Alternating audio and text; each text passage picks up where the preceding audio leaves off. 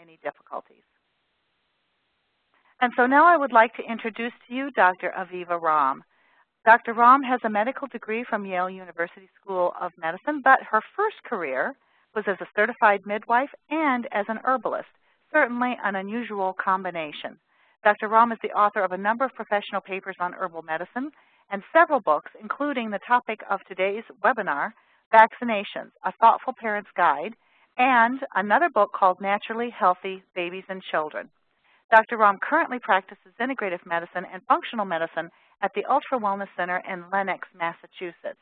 Dr. Romm, it's a delight to have you with us today. Thank you for having me. It's a pleasure. I get to talk about my favorite things. Well, good. We get to listen about some of our favorite things as well. So as we get started, I want to thank you so much for taking time out of your very busy schedule. We all know that vaccines are a great topic of controversy, and it seems like not a week goes by when we don't see some headline, many of them quite scary, about vaccinations. Can you tell us a little bit about how you came to have an interest in this topic and give us your own personal perspective on vaccines? Sure. So when I first got interested in the topic of vaccinations was actually when my own children were quite small. In fact, as a mother, you're faced with the choice of whether to vaccinate or sort of presented with the fact that you are going to vaccinate really at the time of your baby's birth. Most babies get a hepatitis B vaccine shortly after birth. My children were actually born at home, so I had a little time to think about it. But at the time that my son was born, he's the oldest of my 4 children, and he turned 28 yesterday, so it gives you a perspective on how long ago. The only pertussis vaccine, the whooping cough, which is the P part of the DTaP that we have now, was wholesale pertussis, and many parents who were giving it to their children were noticing that their children were doing things like high-pitched crying or having seizures after the vaccination was administered. This was starting to reach the news, and so as a young, concerned mother, already raising my children somewhat naturally, I didn't want to expose my child to something that potentially could result in neurologic problems. Similarly, at that time, the only polio vaccination that was available was the live polio, and it was established at that time scientifically that the only new polio cases in the United States were coming from people who had had exposure to or children who had been vaccinated with the live polio. So that kind of began my quest to make decisions that were in the best interest of my children. Of course, it was scary to think about not vaccinating, but it was also scary to think about vaccinating. At the same time, I was practicing midwifery, and my clients were having home births, so they had a more natural predilection already. So these same families were then facing many of the same questions that I was facing about vaccinations. Do we, don't we, which ones are safe, how can we protect our kids, who do we trust, what's real, what's not real? And so in order to help answer their questions, I engaged in a full-on kind of mega research project, which became this book, Vaccinations, A Thoughtful Parent's Guide. And my favorite comment when people ask me about the book or when I see little comments running around on Facebook or the internet is, well, does Dr. Romm believe in vaccinations or not? And the whole point of the book was really to try to provide as unbiased reporting as I possibly could so that parents could really make the decision that felt best and safest for them and most appropriate for their children. So that's the answer to how I got involved. Excellent and very interesting. And I think all of us, many of us have been in the same situation of wondering, making decisions right after having given birth to a child, but at the same time don't necessarily have the medical resources to call upon that you might have access to. So thank you so much for writing this book. Before we move on, if you are able to hold the phone up perhaps just a little closer, we had a couple of folks that said that they're having a little trouble hearing. Yeah, other folks are not. Pretty close to my mouth, but I'll try to bring it a little bit closer. Can you hear better? All right. Perfect. Perfect. Okay, good. And so let's move on, and let's start with the pro side. What are the position of the vaccination proponents? Why vaccinate? Well, just to clarify, even before I answer that question, I am also a vaccination proponent in the sense that vaccinations have been responsible for the decline of not all, but many of our most serious infectious diseases. And still now in the developing world where we still see diseases like diphtheria, polio, and other complications of even what might be mild illnesses for our children like chickenpox or measles, vaccinations remain a life-saving option. They really do prevent potentially fatal and sometimes incredibly debilitating diseases. So that is fundamentally the position of vaccination proponents. We need these vaccines to prevent children from developing debilitating or fatal illnesses. I think the problem comes in that there's been a fairly unquestioning acceptance of the safety of vaccinations and a little bit of ignoring the concerns of parents who worry about what they've heard are some of the side effects or also some of the rumors that might go around about vaccination safety. Excellent. I think one additional position of vaccination proponents to the extreme, but we see this sort of generalized throughout the medical community, is that vaccination is a public health issue. So rather than it being as much of an individual choice as it actually is, the public health and medical community see it as the responsibility of every parent not only to protect their own children from these illnesses, but to protect society in general, with the awareness that the more people that get protected with these vaccinations, the more we have something called herd, as in a herd of horses, herd immunity, which means that once you reach a certain percentage of the population that's been vaccinated, assuming that that vaccine is effective, then that percentage, which is usually around 80% for most vaccines, essentially protects the entire population, so almost 100%, because so few people are actually going to get exposed because the masses are protected. Excellent. There's been a controversy in healthcare as well, even though we're focusing a little bit more on childhood vaccines, but with the flu vaccine, where in certain instances hospitals and home healthcare agencies forcing the staff, regardless of their views of vaccination, to get flu shots to protect the patients that are in the hospital. Correct. It's a mandated employment requirement for many health professionals. Okay, so let's switch guns here a little bit, and why not vaccinate? What's the position of folks that are against vaccination? So the position of the folks against vaccinations are several-fold and really kind of run the gamut across what you might see as different philosophical values of families. So fundamental to most families that don't vaccinate, most parents that choose not to vaccinate, is the concern that vaccinations may be harmful and may even do more harm than good in a population of children that are very unlikely to get exposed to certain illnesses.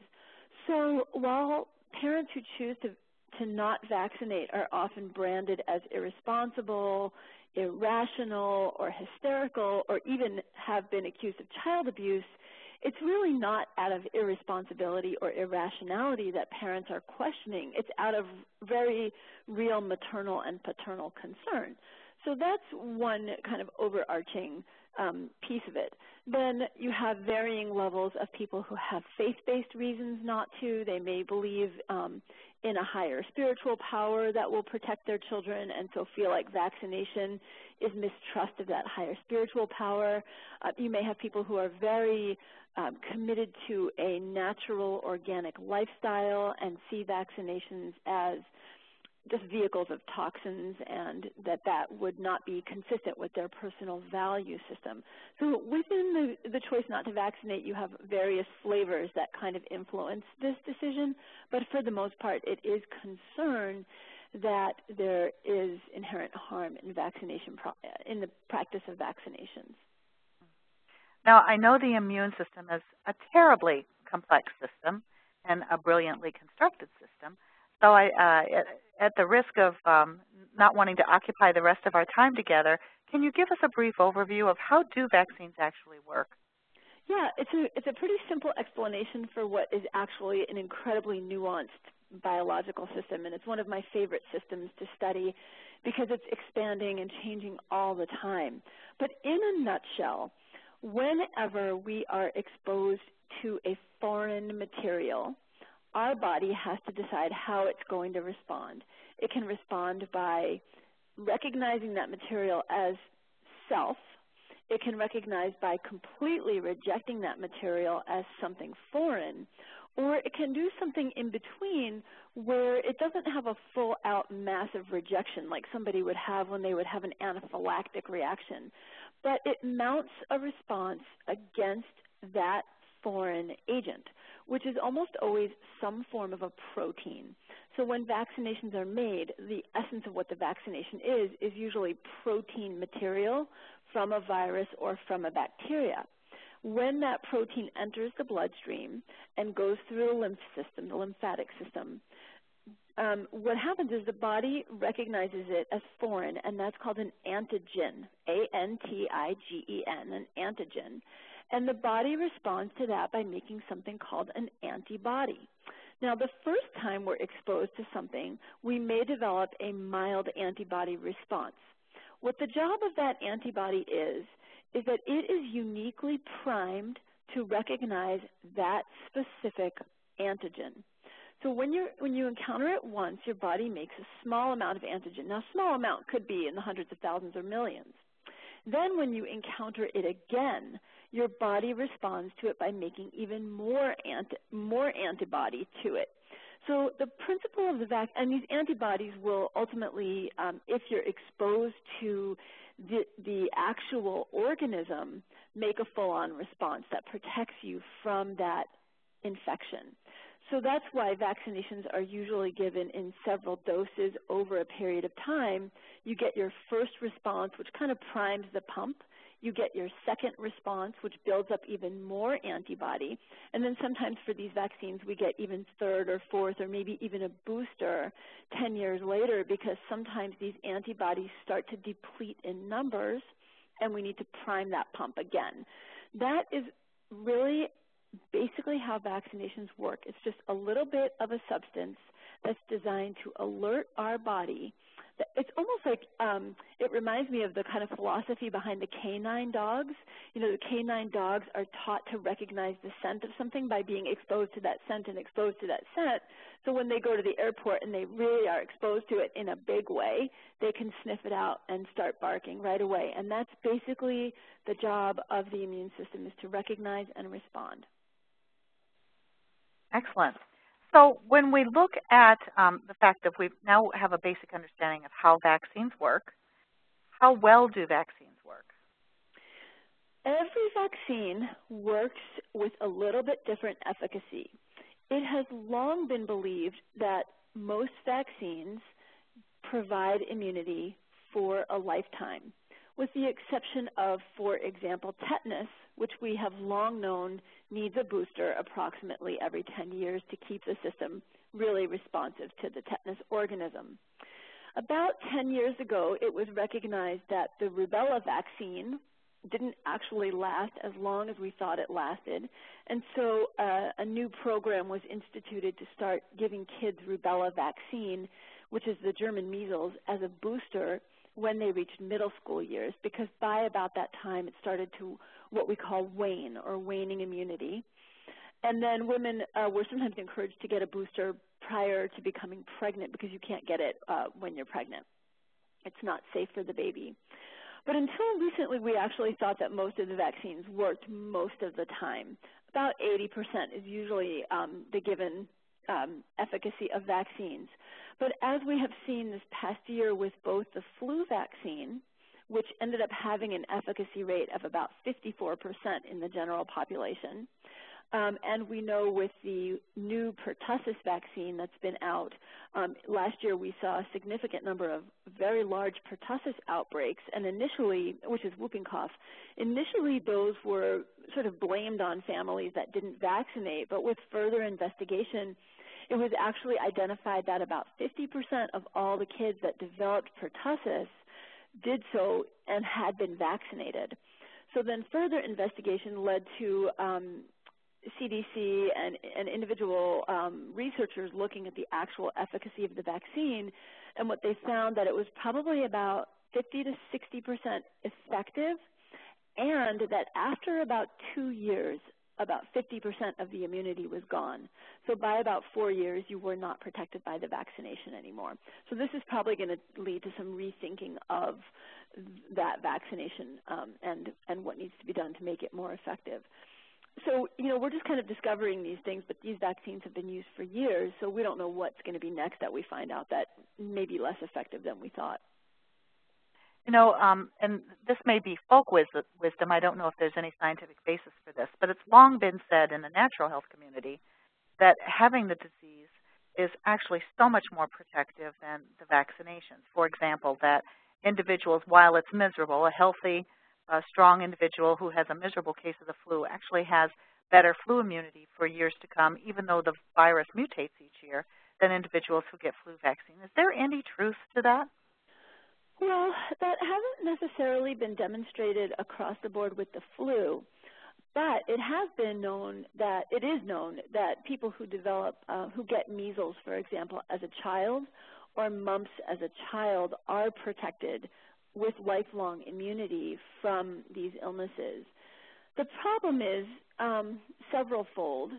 One is that you never really know whose immune system is operating at optimal at any given time, or really how somebody's going to respond. And even simple things like a high-sugar diet for children does actually diminish their immune response quite a bit.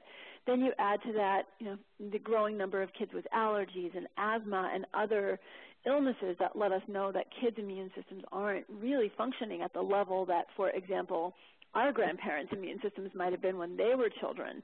So the capacity to deal with these illnesses now may be different than it was 100 years ago. But ultimately, ideally, yes, we would be exposed to these illnesses at the ages that would be typical. So, for example, historically, had the measles, and she became pregnant. She had natural measles from getting the illness as a child, and then she became pregnant. Her baby would actually get maternal vertical transmission of that immunity. It would be passed down to the baby. So the baby would actually be protected from this in the first couple of years of life, when measles infection tends to be a little bit more serious. Then historically, kids would have typically gotten the measles more around the ages of 4 to 10 years old.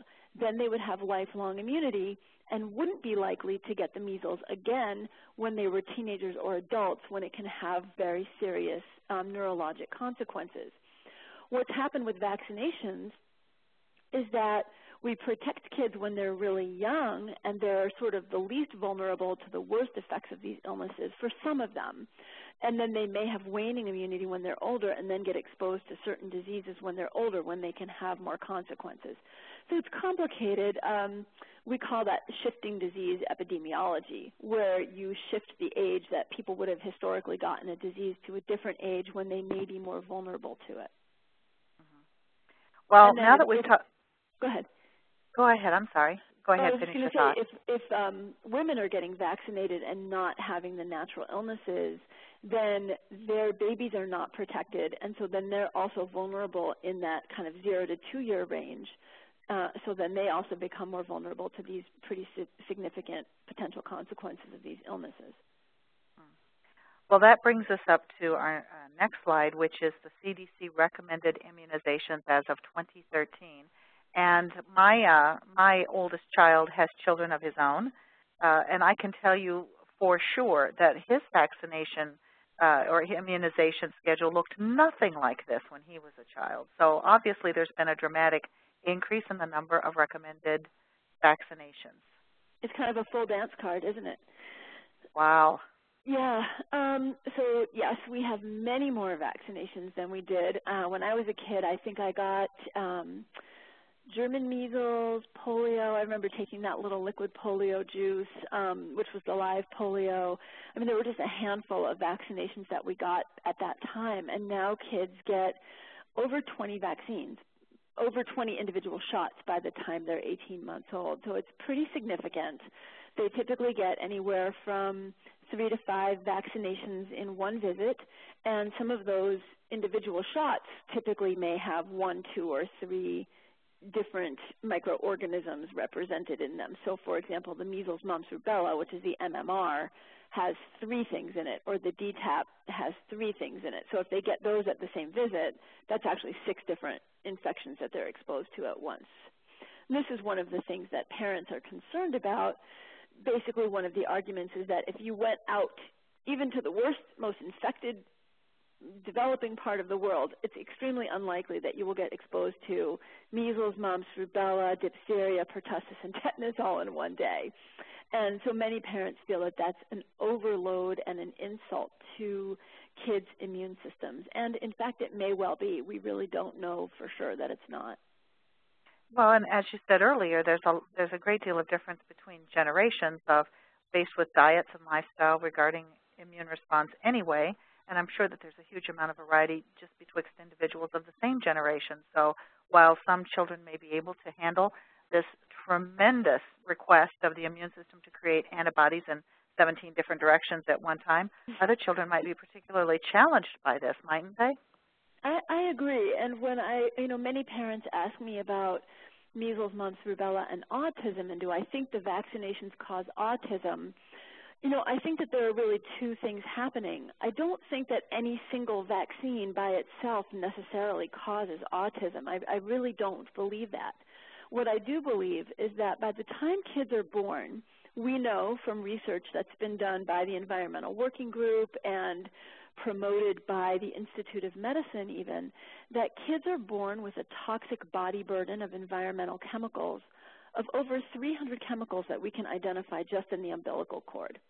So we have a lot of things that are new to nature, as I call them, things that we did not genetically or biologically evolve to deal with in our bodies. So we have that going on, and then we have kids who are having a very different immunologic response than human beings had 100 years ago because we're exposed to antibiotics at young ages, and these affect the gut flora. So we know that kids who get an antibiotic for an ear infection under the age of 6 months are actually more susceptible to developing allergies, asthma, and even inflammatory bowel disease like Crohn's or an ulcerative colitis.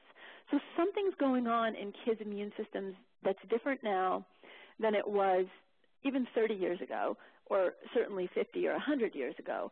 And, there are complex factors that kind of are gestalt that probably make certain kids, when you add all those factors together, as you say, more vulnerable than possibly the next child. Mm-hmm. That may be why it's so hard to get to the root of true vaccination risk, is because there's really a lot of factors that come into play, which puts us at the point of whether the vaccination is the tipping point for the child. Exactly. And I typically think that is really what it is, that it's the tipping point as opposed to the sole factor in the entire picture. Really, in the past few years, we know that the autism rate has doubled. It's gone from 1 in 150 to 1 in 80 kids now considered on the autistic spectrum, and that's 100-fold over what it was 30 years ago or more. But the vaccine schedule hasn't really changed that much in the past few years, not enough to tip that kind of doubling of a neurologic consequence. So there's certainly something going on that's more than just this, although this may contribute. I can't say that it doesn't. Well, then I think that leads us to vaccination risks. Can you give us some idea of what you're most concerned about with vaccination risks? Well, historically, right now is probably the safest time in many ways for people to vaccinate their children, in the sense that almost all of the vaccines no longer contain that mercury derivative called thimerosal. The only vaccine that still contains that is actually the flu vaccine. So, and we have switched largely to vaccines that have lower triggering of neurologic consequences than we even saw 25 years ago. My biggest concern about vaccinations isn't so much for the acute reactions. Commonly, kids will, in fact, develop a fever or be a little bit tired or irritable or cry more after a vaccination. And certainly there may be some irritability going on in the nervous system as a result of it, because they don't do that after a regular doctor's office visit. So it's not just the stress of a doctor's office visit. My concern is more, what are the long-term immunologic consequences that we have as a result of not getting the benefit for those who would actually come through these common childhood illnesses well, and what that might have provided to the immune system in terms of strengthening the immune system that kids don't get now. So what I wonder isn't so much, I don't worry so much about kids having immediate consequences, although those are certainly possible. I worry about what's happening to the long-term immune system. Why are we seeing so many autoimmune diseases now, really in the generation of people that are becoming adults who would have been that sort of first and second wave, and now into third wave of population that would have received more vaccinations? Why aren't we seeing autoimmune conditions in kids at younger ages? These are the things that concern me. However, I do tell parents, if your baby has a fever, if your baby has a cold, if your baby is just not quite his or herself, go ahead and don't vaccinate at that visit. Go ahead and postpone your pediatric visit, your family doctor visit, until your child is completely well, just to really optimize their immune system and their health and mitigate any potential risks whatsoever. I was talking with an... Oh, I'm sorry. Go ahead. No, go ahead. Go ahead. No, when you were talking about the immune system, I was talking with an integrative medical practitioner who said that who described it that the immune system is designed to keep busy because our bodies, our human bodies over the millennia have been exposed to such a tremendous amount of infective organisms, regardless of what the causative agent is, whether it's a fungus or whether it's a virus or whatever, or bacteria, or whatever it might be, that in fact in the history of our human life on this planet, we've been infected more than we have not been infected. And so by taking away that level of infection, now we have an immune system with time on its hands. And it's designed to keep busy. Yes, yeah. It's a great way to put it. And there is a very well-known phenomenon that children who grow up in developing countries where parasites, intestinal parasites, for example, are rampant, the immune system is busy dealing with those parasites. And so in those populations, kids almost or very rarely have allergies or asthma. Those populations have a very low rate of autoimmune conditions. That said, there's the trade-off. The trade-off is in those countries, people die of measles every day. So, in fact, when I was in Haiti last year for a month, I spent a month doing medical care down there. I actually encountered a patient on the street. She was very septic, and I brought her into the emergency tent and took care of her, and it turned out that she had a fulminant case of diphtheria. So had I not been vaccinated, that would have been an exposure that I had, and it could have been serious. I'm sure this woman did not live. We transferred her to a higher level hospital, but I don't think she would have survived the severity of the illness she had. So, we're trading off on some level, or possibly trading off autoimmune conditions for prevention of what could be but may not be, for most of the population, serious illnesses. It's complicated. So it is, isn't it? It is. So with that said, do you think that there's a middle ground? I think yes, I do believe there's a middle ground. I think that it's a balance between personal choice and public health. I think that it's possible for us to reduce the number of vaccinations that children, and when I'm talking about this, when I'm having this conversation with you right now, I'm talking about children in the United States. I'm not talking about children in the Congo or in Haiti. I'm really very much talking about kids in our country or possibly in Western European countries where there's good nutrition and access to medical care. I do think that it's reasonable to forego some of the vaccinations that we have, or certainly delay them until later, and make individual assessments on children's potential for exposure. So, for example, very few children in the United States get seriously or terminally ill from the chicken pox. It's an illness that until 15 years ago most kids did fine, and a small percentage of kids really did end up quite sick or even died from it. But in most cases, those are children who are either immunocompromised or malnourished. So, vaccinating millions of kids to protect several thousand kids rather than ensuring the nutrition and health care of those several thousand kids may not be the most practical way to go about things, in my personal opinion.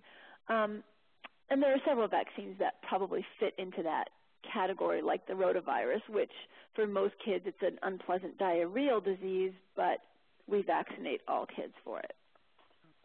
Well, with the chickenpox, wasn't there the added element of we encouraged and forced many kids to get this vaccine and made it difficult to go to school unless you complied with that schedule?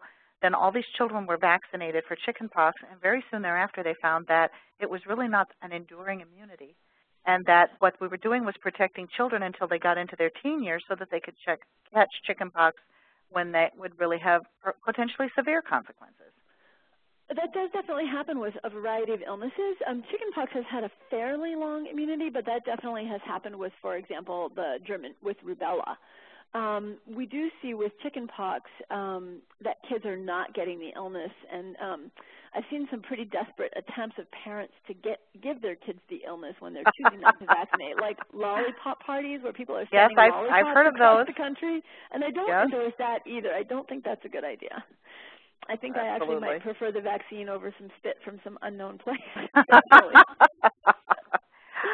Well, that said, middle ground, and I think what's even more important is that there has been really such a divided political milieu around the vaccinations issue. And when I wrote my book, The Vaccinations, A Thoughtful Parent's Guide, and I wrote it as neutrally as I could, it was because there were such divided camps. And on the one hand, you had the medical community basically saying, sometimes quite literally to parents, if you don't vaccinate, your kid is going to die. But then on the other hand, we had a really highly reactive population of anti-vaccine parents telling parents, if you do vaccinate, your kid is going to die. And really, it's true and unrelated. Do you know what I mean? Either could happen or none could happen. And so where the middle ground to me that's most important is a meaningful conversation, that parents who choose to vaccinate with an alternative schedule, as I know we're going to get to, or parents who choose to forego some vaccines over other vaccines, or maybe who even choose not to vaccinate, are not ostracized from medical care. There are pediatricians who, in spite of the American Academy of Pediatrics saying that even unvaccinated children should be entitled to equal medical care, there are pediatric and family medicine practices that will not see children or will kick children out if the parents choose not to vaccinate. On the other hand, there are parents who have chosen not to vaccinate who are so afraid to enter into the medical system that when their children might get more sick and actually need medical care, are afraid to enter the system for fear of sort of being found out. So we have to be able to have a more kind of sensible, rational conversation where everybody's listening to everybody and there's tolerance for making appropriate decisions. I do find that receptivity with me as a physician, parents knowing that I'm open to the conversation, really helps support them in making the decisions that they feel most comfortable with. And my experience is that a lot of parents do want to do a few of the vaccines and will often opt to do the ones that present the most serious illnesses to their kids, and then may forego others or delay others. Which brings us to this slide, which is an excerpt from Dr. Sears' book, the vaccine book, Alternative Schedules, instead of lumping so many vaccines into one place, but spreading them out more equally. Mm-hmm. Yeah. So when we look at this... Yeah, go ahead. I was just wondering, looking at this list, if you only could select 2 or 3, which do you think are the most important vaccines for children to receive? Well, for children under 2 years old, the Hib, which is the Haemophilus influenza B vaccine, has had a fairly low rate of adverse effects and does protect children quite effectively against an infection that can cause meningitis. And we've seen the meningitis rate in children go down about 80% since the introduction of this vaccination. So one parent asked me, what would you do for kids under 2? I really don't want to do everything. That is one of the more important vaccinations that I would recommend, because it is a potentially, although it's rare and usually just ends up with a head cold, it is a potentially life-threatening disease. So that's one. The other illness that can negatively or harmfully affect children under the age of 2 years is the pertussis. And there have been a lot of outbreaks of pertussis, but really the pertussis comes in a package of diphtheria, tetanus, and pertussis, so that's the DTaP, and the AP means acellular pertussis. So when parents don't want to choose that one because they're concerned about the side effects of the vaccination, what I do tell them is that if there's pertussis going around and you have a child under 2, consider getting the vaccination at the start of the outbreak, or if there's pertussis in your community, consider giving your baby an antibiotic at the first sign of any illness just to help mitigate the severity of the disease. The other vaccination that I will often recommend to parents is the tetanus vaccine. Many of the parents who choose not to vaccinate are more natural. They like their kids to play outside. In fact, just about a week ago, I got a Facebook message from a mother who I didn't know but follows me on Facebook saying, my 18-month-old was playing outside, working in the compost pile with me on the farm, and then got cut on something. And what do I do? And for kids who are going to be playing outside all the time, I mean, the chance of anyone getting tetanus is extremely small, but it is over 50% fatal, and it's just a horrible, horrible disease that nobody should get. And so for parents who are going to be worried all the time because their kids are playing outside, we have to take into consideration the emotional factors that come to play, and you don't want your kids to be worried about playing, and we don't want to be worried about playing and making them neurotic and crazy every time they get a cut. So the tetanus vaccine itself is fairly low risk. The risk really comes with repeated exposure. So people like veterinarians or military personnel who get boosters every 10 years their whole life, maybe in their 60s, they may have a reaction to it, but it's a very low reactivity vaccine. And so sometimes I'll say to parents, that's an important one. Then if parents are taking their kids on international travel, that kind of opens up a whole different conversation. All right, a little bit about school and daycare advice. We all know that there is a tremendous pressure. Do you mind if I interrupt you and we just jump back to the previous for 1 minute? Yes. One thing I do want parents to be aware of, or two things for parents to be aware of, if they're going to do this alternative type of vaccination schedule, is two things. One, there's no evidence that it actually reduces the reactivity of any of the individual vaccines, but also if you look at the schedule compared to the other schedule, your kids are having a lot of doctor's office visits and a lot of shots this way. It's a lot of visits much more frequently. So that's just something to keep in mind when you're making your decision. I'm totally supportive of any way that parents want to do it, but that's just one of the disadvantages of the schedule. Okay, sorry. So, no, good points. Because what I really appreciate is your attempt to present the pros and cons from both sides of the equation. And so, which brings us to school and daycare advice. We all know that there's tremendous pressure to have the dance card completely filled when it comes to vaccinations for children entering daycare and school.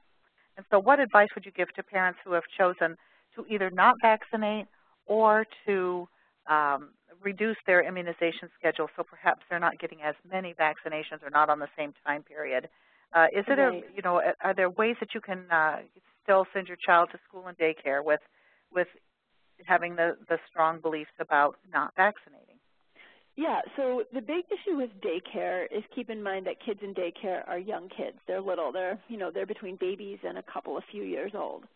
So, and kids in daycare are much more exposed to other kids' infectious diseases. So if you're going to put your child in daycare and your child is not vaccinated, you do need to be prepared for the fact that your child's going to likely get sick more often. So things like the flu are going to be circulating around, and you'll have to just make a decision on how to respond and make sure that you're prepared should your child get one of these illnesses like pertussis or influenza. Every state and every institution, whether public or private, has different regulations or requirements. So, for example, in some states, you can get vaccination exemptions based on philosophical principles. So you can be just a kind of an alternative-minded parent. Say you have, it's in your philosophical exemption is that you just don't believe in vaccinations, or you do everything natural, or whatever it is. You write that, you send it in on a piece of paper, and you're exempt. Some states will not accept philosophical exemptions, and they will only accept medical exemptions, or sometimes medical and religious exemptions. Now, a lot of parents, even if they're not part of a religious group, will be able to claim a religious exemption. In some places, they're not that strict, but in some states, you will be required to demonstrate that you're part of a religious affiliation.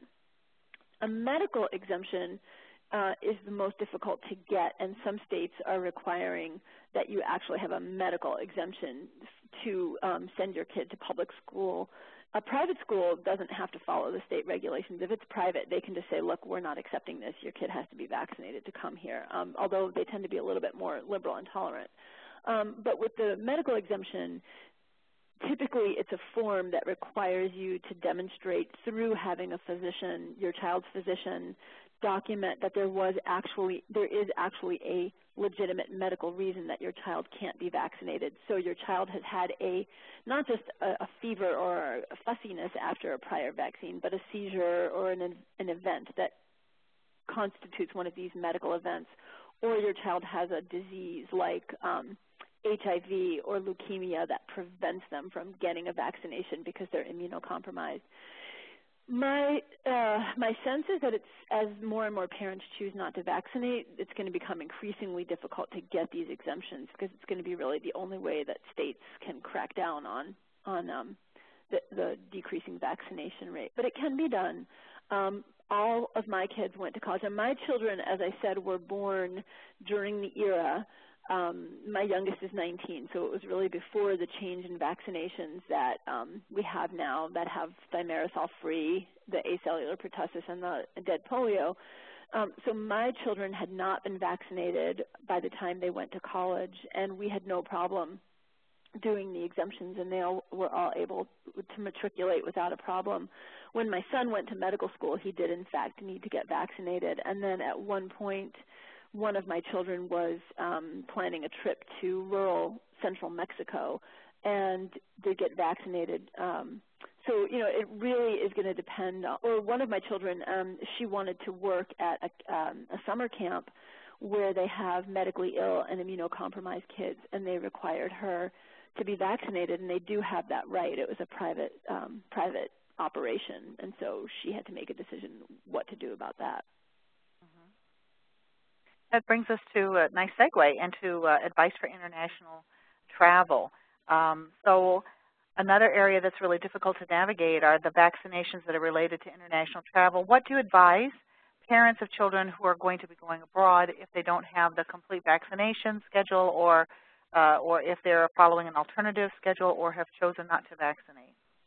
Sure. So 3 things are important. One is to identify what of the vaccine-preventable illnesses that we have in the United States that your child is not vaccinated for and wouldn't be likely to be exposed to that may be active where you're going. So, for example, the diphtheria I saw in Haiti, or if your child is not vaccinated against polio, but you're going to an endemic area, you have to make a decision whether you're going to let your child be subjected to the potential for getting paralytic polio.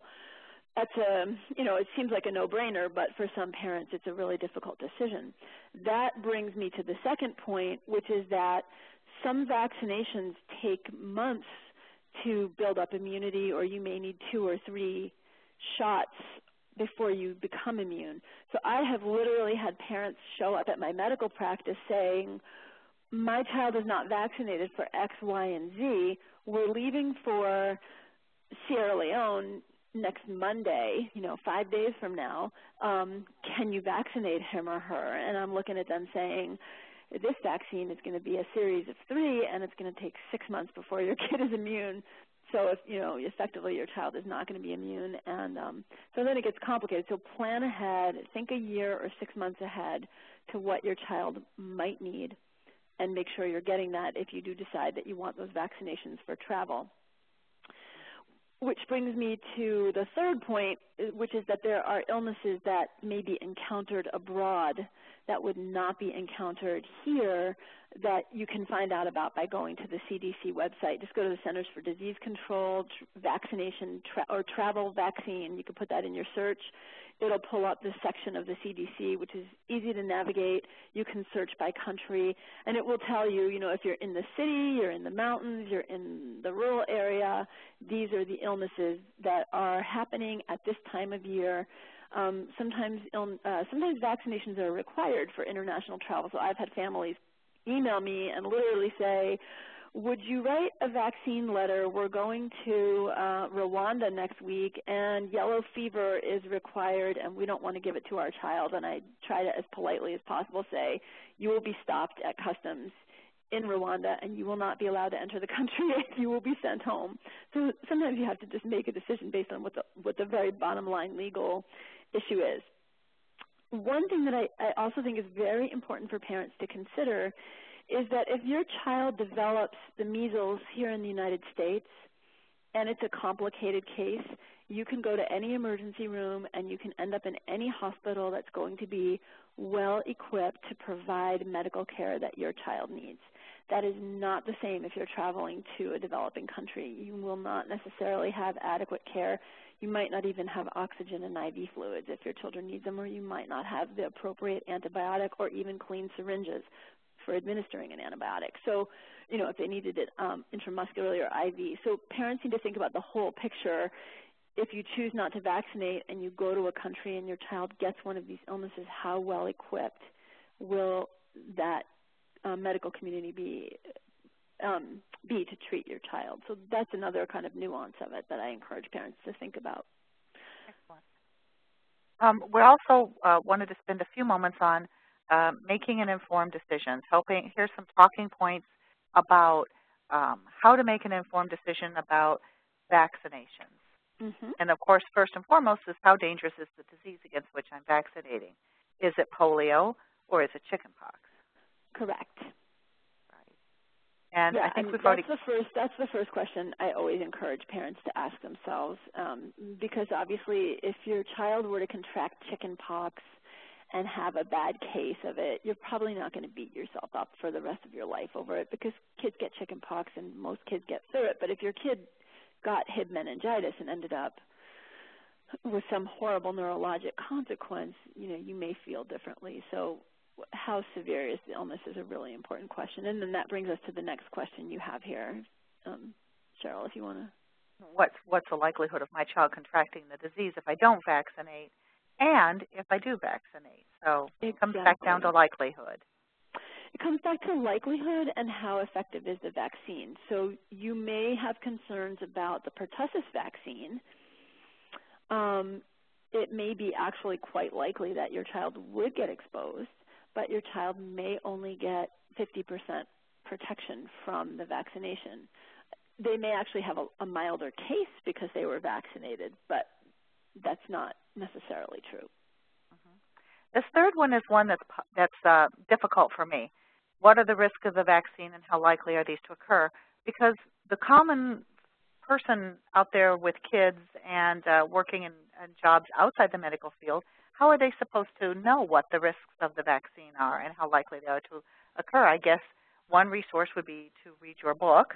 I suppose there's some online resources, but how do people know? So, I think that we don't really know. I'm a physician who wrote a vaccinations book, and I really find it difficult to track down accurate data on the adverse effects of vaccinations, partly because when they're reported to disease to reaction databases, doctors tend to dismiss adverse events sort of temporally associated with vaccines as adverse vaccine reactions. So my sense is that they're grossly underreported. We don't actually know how likely they are to occur. They occur, the severity of them that occurs now is certainly less than it was 15 years ago. You know, I can tell you as a family physician who has administered vaccines to my patients that many, many, many kids, if not 75% or more, do have some reaction. They may get a little redness and irritation at the vaccination site. They get fussy. They may want to sleep. They may cry more.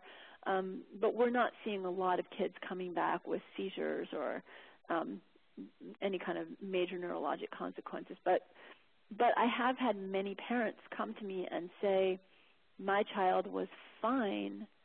And I'm talking, you know, conservative parents, not alternative parents, not from any specific religious belief system that might be extreme or, you know, distance from the medical community. I'm talking about kind of Wall Street analyst parents who were doing everything normally with their kids and following the vaccination schedule, who come to me and say, my kid was fine until that vaccinations series at 15 months, and now my kid has lost all expressive speech and all receptive speech and is on the autistic spectrum.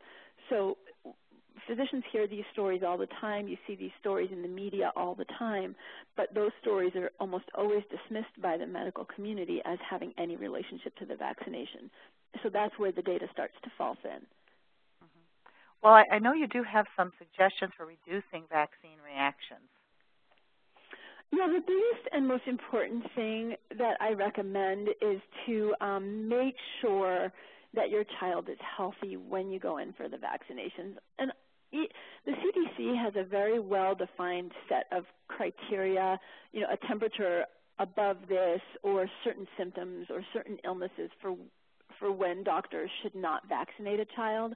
But my experience is almost 100% that when a parent brings their child to the doctor's office for an already scheduled visit, let's say a child is scheduled to come in for their 1-year checkup or their 14-month checkup and get some vaccinations.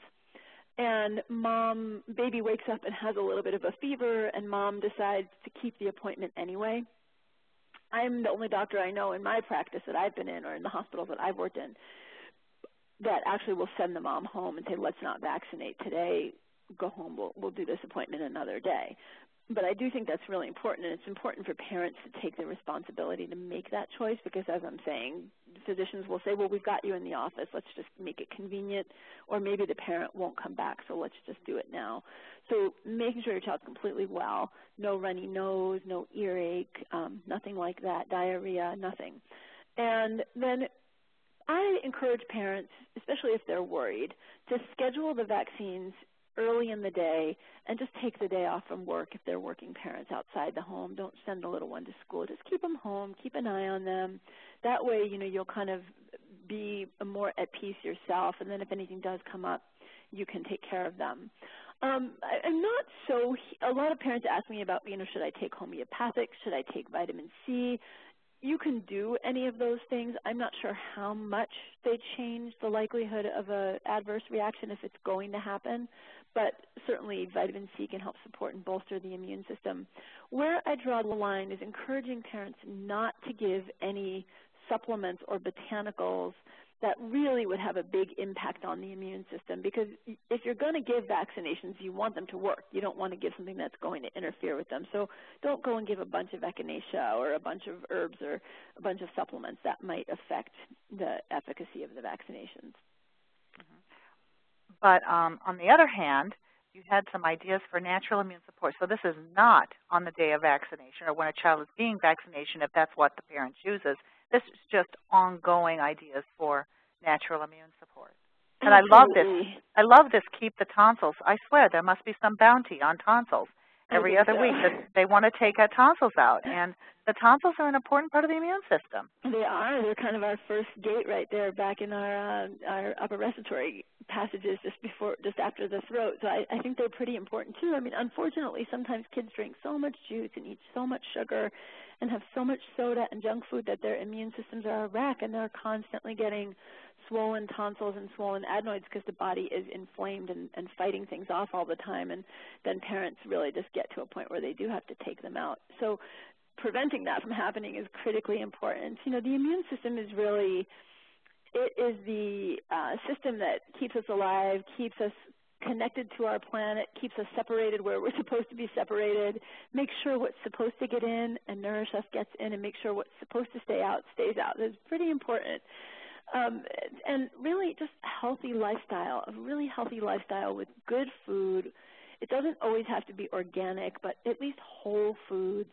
Organic for the Environmental Working Group, Dirty Dozen, but everything else, you know, fair game. And then meat and dairy should be organic, just because they tend to, meat and dairy tend to collect more of the environmental contaminants and the animal raising antibiotics and things like that right. tend to store in the fat. But good diet, adequate sleep, plenty of fun, keeping stress to a minimum, and making sure kids get outside and play. Let kids get dirty. We know full on from the hygiene hypothesis that kids need to get dirty to build their immune system. And we know that antimicrobial soaps, antimicrobial toothpaste, antimicrobial dishwashing detergent, all of these products dampen the immune system and make kids more susceptible to resistant infections. So it's important to get those out, kind of go clean and green at home, nothing antimicrobial. And you know, Dr. Romm, I have to say these are great recommendations for adults too. I need more sleep, less stress, and I need to get outside and play. You need to get dirty. Get in the garden. I also want to point out your books. Both of them are just wonderful. Naturally Healthy Babies and Children and Vaccinations, A Thoughtful Parent's Guide. You also have a website, avivaromm.com. Oh, that rhymes, avivaromm.com. But I wanted to make sure that we had time for questions, because we've had a lot of questions that are coming in, and they're just fascinating. So let's start, shall we, with some of the questions that are coming through. The first one's interesting. It's about the HIV vaccine. There's been a lot of research ongoing to find cures and preventative steps, and how does the research take place, and do you know what's going on with the HIV vaccine? I don't know what's going on with the HIV vaccine, frankly. My knowledge base is more vertical transmission prevention from mom to baby, and response when somebody does get an inadvertent exposure. But basically, vaccination research is really fascinating, and it's complicated, and it's a process that you have to spend a lot of time. You have to love spending a lot of time in the laboratory, looking in microscopes and looking on petri dishes. And right now, we don't have a vaccine that we can rely on for HIV. I am super cautious about testing anything right out of the gate. When I was at Yale Medical School, the then dean of the medical school had what he called the Chase rule. His name was Herbert Chase, and he had the Chase rule of 3, which is wait 3 years until something's available on the market before you use it, because that's usually when you're going to start seeing the side effects and the adverse events. It means it's getting tested on the general population, but I tend to follow that rule with myself and my family and my patients. So at this point, you know, prevention is really key. Mothers who are pregnant getting appropriate medications while they're pregnant to prevent transmission to the baby, women who are in labor, if they haven't been treated, getting appropriate treatment, use of condoms, things like that is really where we're at with it right now. This is a fascinating question, and I thank the asker for such a thought-provoking idea. This gentleman works at a WIC, that's Women, Infants, and Children Clinic, and is observing that a number of the children reporting to the office, there's an increased rate of autism, which we all know. Many moms are blaming the vaccines. However, he has noticed that the moms he's interviewed all had an epidural during birth. Do you think there's a link between, like perhaps a 3-way link, epidurals given during the delivery process, and vaccines.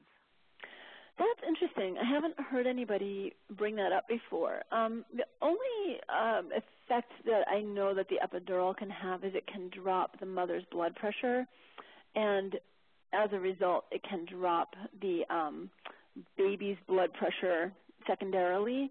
I don't know that there's been data done on epidurals and autism. I mean, there are so many things that could be a link, and that is certainly interesting. I'm going to actually look at and that's probably why it's so hard to get down to a causative factor, is that maybe something like high levels of sugar, living in an industrialized city, epidural. Do you know what I mean? It's probably such a combination of factors that it's hard to pinpoint. And it's been demonstrated that there are genetic links as well. Yeah, and there are many more mothers that get epidurals than children that get autism, for sure. Here's a person who says their 12-year-old son has had all of his vaccines. He is going into middle school, and he's required to have the Tdap, which is, I believe, tetanus, diphtheria, and pertussis.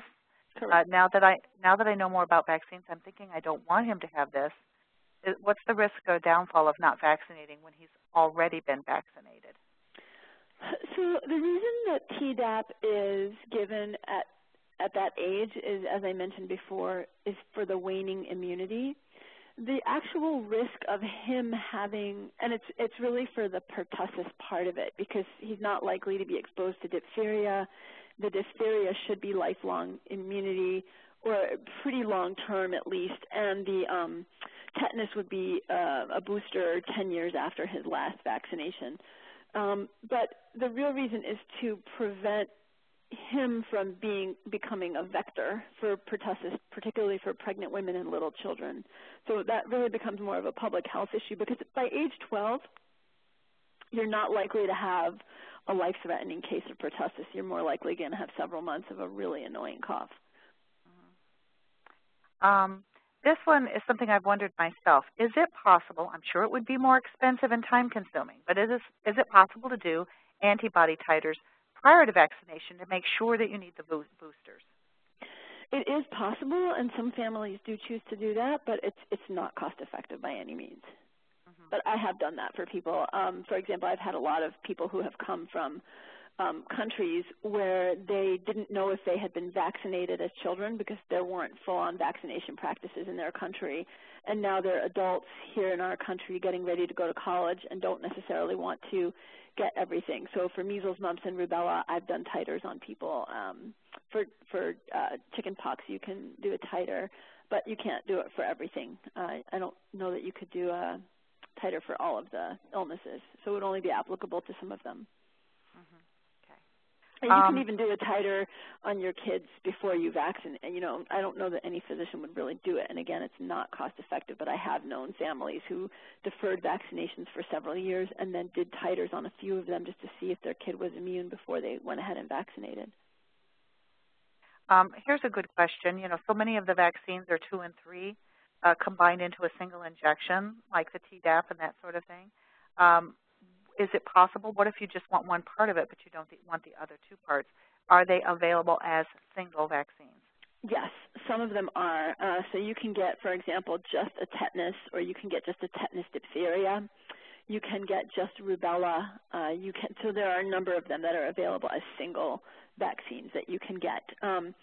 Some of the ones that are available just as single vaccines do actually still have the thimerosal in them, but it's been taken out of most of the vaccinations at this point.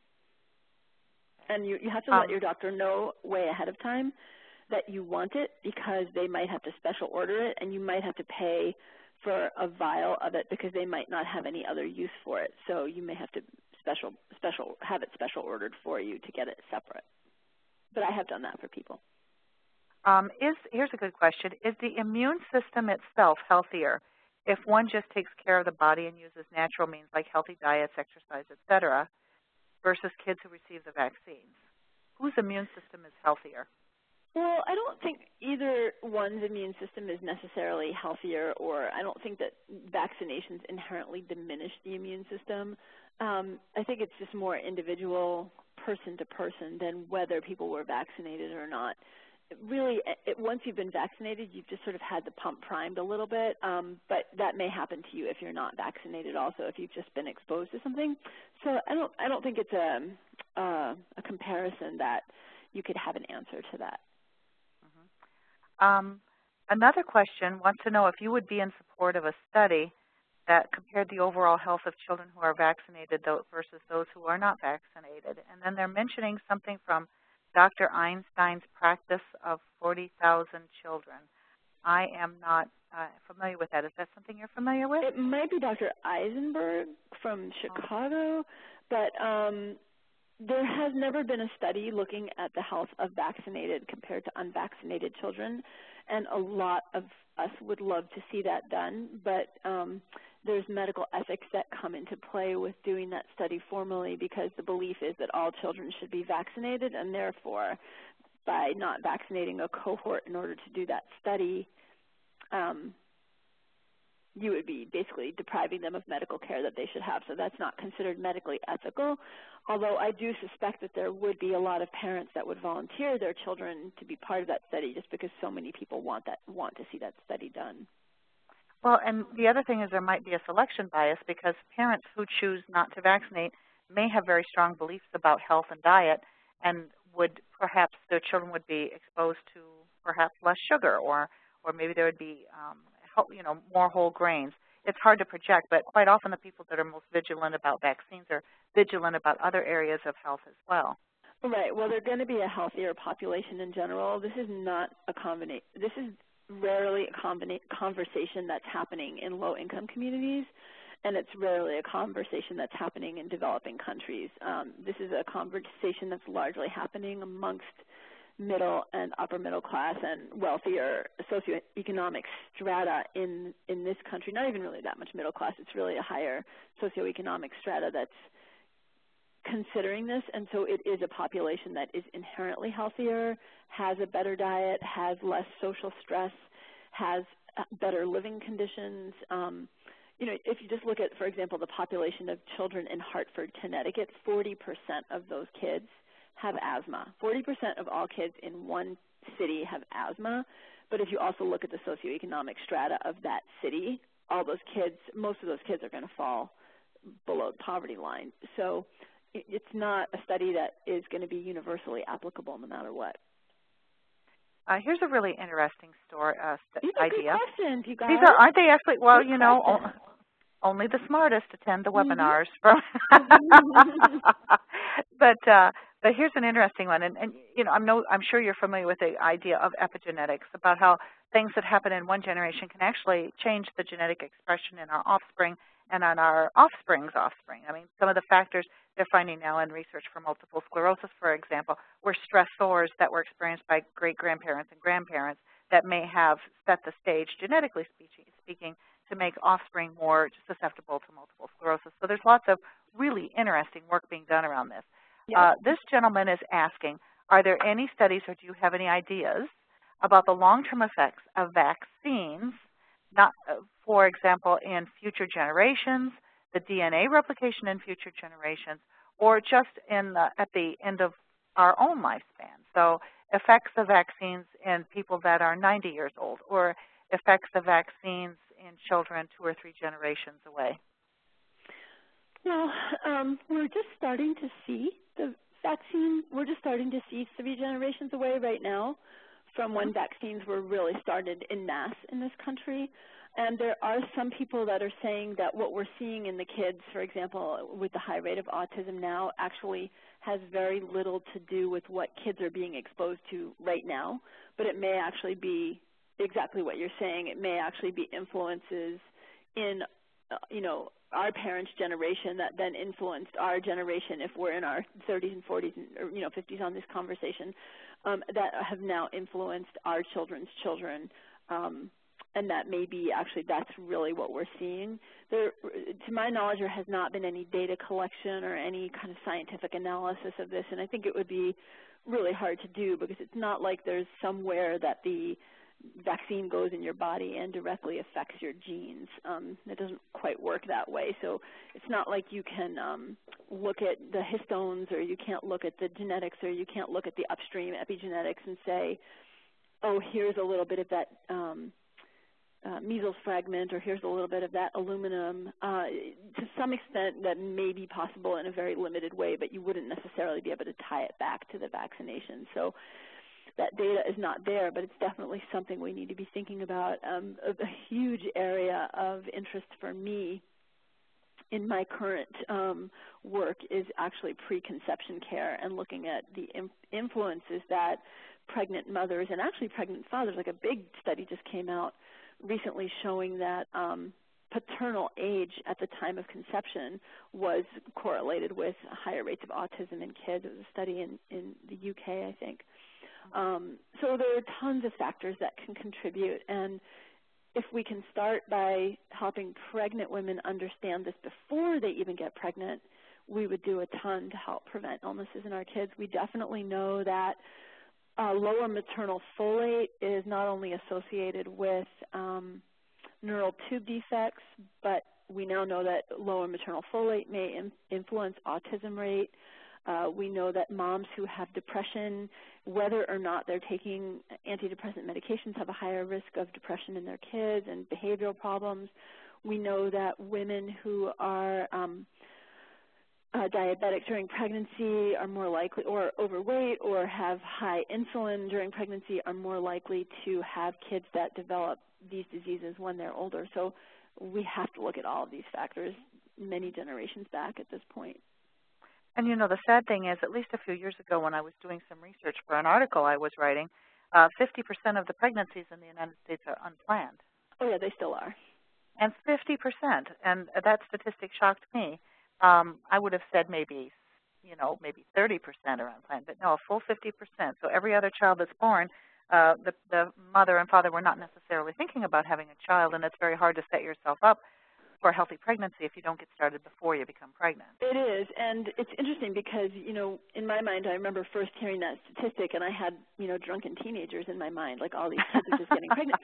But it's actually that number is fairly equally distributed in the teenage population and women in their 40s. And so you think about this, you have women in their 40s who are not taking folate anymore because they don't think they're going to get pregnant, and their partners are older, and so you have more factors that conspire to potentially lead to some of these problems that we're talking about in kids. Excellent. Here's a question about from a person who they chose not to vaccinate their 3-month-old son for hepatitis B. But she works in a hospital laboratory and understands that she herself is at greater risk of contracting hepatitis B. Should she be concerned about bringing this infection home to her son, somehow infecting her son?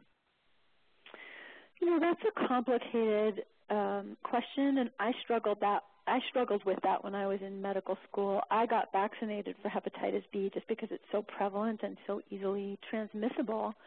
And sometimes I was in an operation or in a patient's room and there was blood on the floors, and then I would have blood on my shoes and forget to take my shoes off when I came in the house at home, you know, just inadvertently would walk in. And so that concern certainly crossed my mind, and it's a legitimate concern, particularly with certain infections, hepatitis B being one of those, just because it does live on surfaces for a long time. Realistically, for a child to get exposed to it and then contract it, there would have to be some way that it would get into the child's mouth or into the child's bloodstream. So the chances are still extremely low, but they're not zero. My daughter-in-law, you know, just for whoever asked this question, my daughter-in-law is a pediatrician, and she has a baby who I delivered at home, is breastfed, you know, raising the baby completely naturally, but she decided to vaccinate my granddaughter for a lot of these illnesses because she was in the hospital working all the time and regularly getting exposed to things. So she felt that the risk to RE was actually more likely from exposure, which I didn't actually 100% agree with, but it's, you know, that comes down to a very individualized decision. And what I always kind of bottom line ask parents to do when they're making a decision like this is just kind of get really quiet with yourself and sort of kind of decide what you can live with. You know, what worries you more? The risk of hepatitis B vaccinations, there's a little bit of risk. It's more musculoskeletal when older women get the hepatitis B vaccine, you know, women in their 20s and older, I should say. They do have some more joint complaints that may last even up to a year, but it's a relatively low-risk vaccine. It's a pretty horrible illness, but again, the chance of a baby getting it just from a mom working in a laboratory is still small. Let's talk about the HPV vaccine. Have you seen any adverse reactions to the HPV vaccine, and is it something that you advocate, or do you give that? I will tell you, just as an aside, I wrote my book before I applied to medical school. And when I applied to medical school, I had several physician colleagues say, Aviva, don't put that you wrote that book onto your CV onto your application, because you're going to get in trouble. So here's one of those questions. I have not seen adverse effects of the HPV vaccine. It is one of the few vaccines that I actually do not encourage parents to get. You know, the other vaccines, I'll have kind of a meaningful talk, and I'll still have a very meaningful talk with my patients about the HPV vaccine, but it does concern me. I think that we can do just as well for our daughters by teaching them how to have safe sex and encouraging them to get regular pap smears. The pap smear regulations, the pap smear recommendations, for example, have just gone down. They used to be every year, then they went down to every 3 years. Now they're, if you're healthy, every 3 to 5 years, depending on your age group. And the reason for this is that cervical cancer is an extremely slow-growing cancer that is highly treatable. And so if young women are, and you don't even have to start treating it. You don't even have to start testing for it until girls are 21, because between teenage years and age 21, the body almost 100% will clear it. So we don't even test for it anymore under age 21. So my advocacy around the HPV vaccine is really to encourage mothers to be able to have good conversations with their daughters about sex, to encourage women to get their pap smears on a schedule that's appropriate for their risk factors.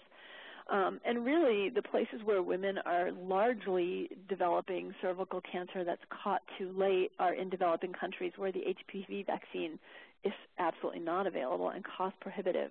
There have been a number of cases of something called Guillain-Barré syndrome from the HPV vaccine, and I'm just personally not entirely satisfied with its safety at this point versus the need for it. I remember the Guillain-Barré. That's just my very opinionated opinion about it. Well, I appreciate that. But I remember the Guillain-Barré syndrome occurring after the swine flu vaccinations. Remember when they had those back in the 70s? Yeah, back in the 70s. Many years ago. That was, in some people, quite serious. It can be as much as a whole body paralysis for a period of time. Yeah, it can even be fatal. And it's rare. I don't know the numbers offhand. I apologize for the incidence of Guillain-Barré syndrome after HPV, and it can happen after several of the vaccinations.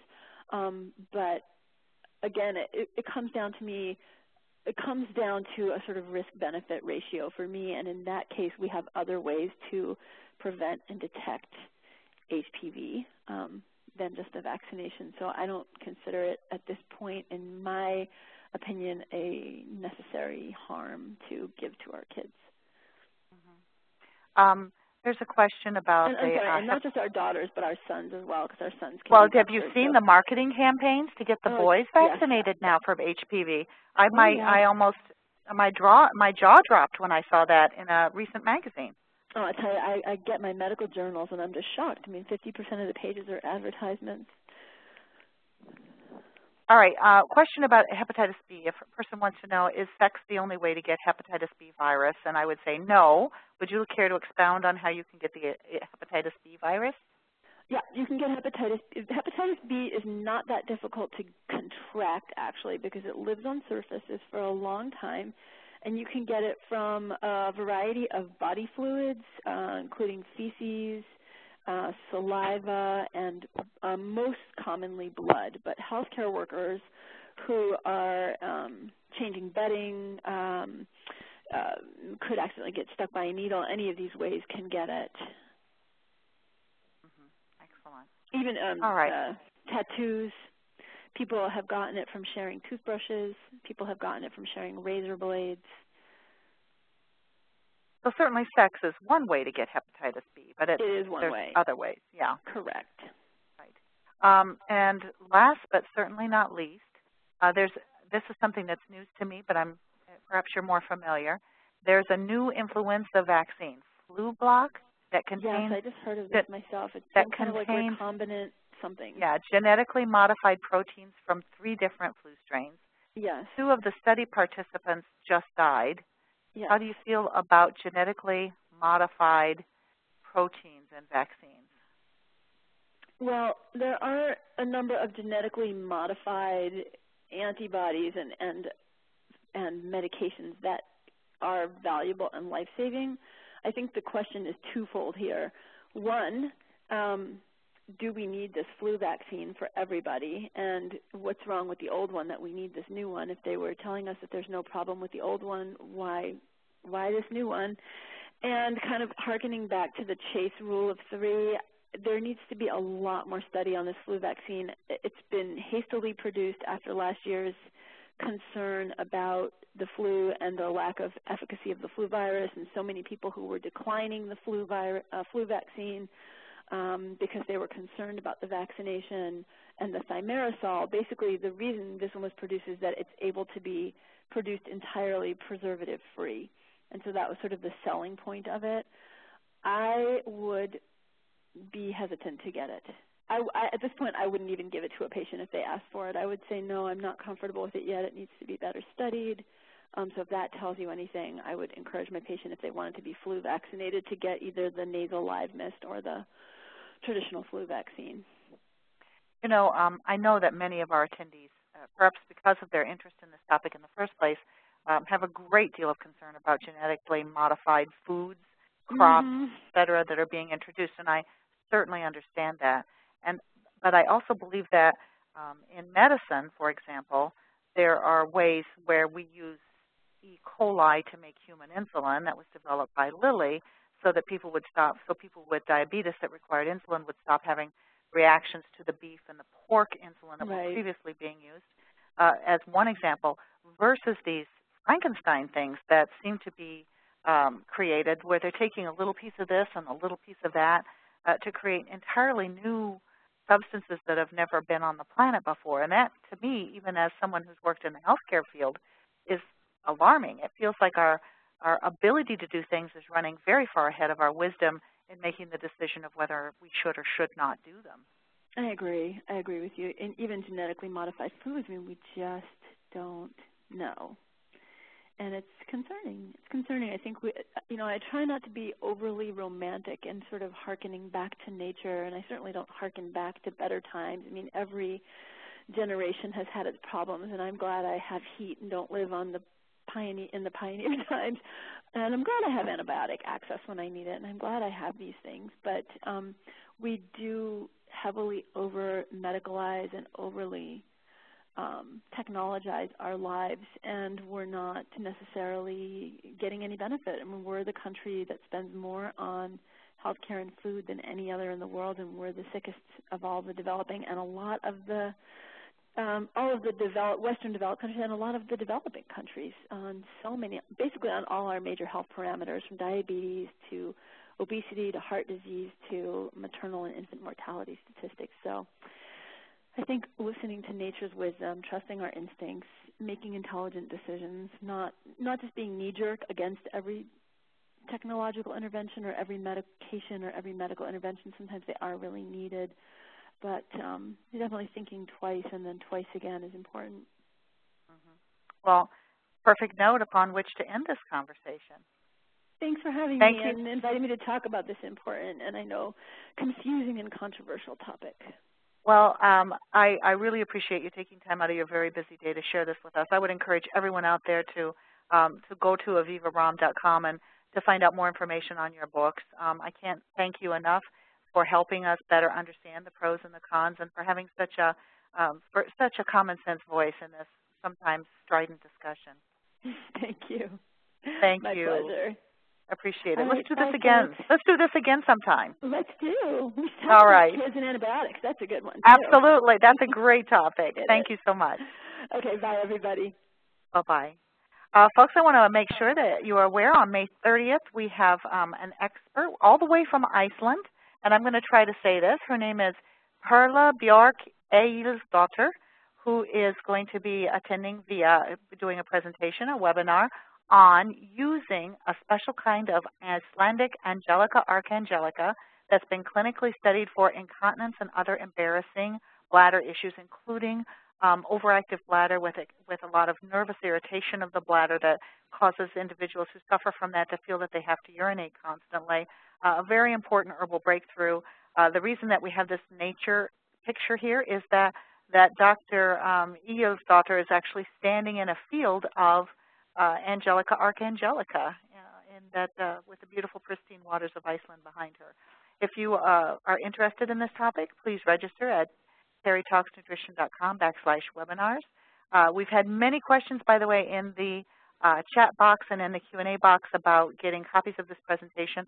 I know some of you were registered, may have registered after the point in which those presentations were sent out. We will make sure that we send out another handout with all the information on this. And we've also had questions about whether this webinar was recorded. Yes, it was.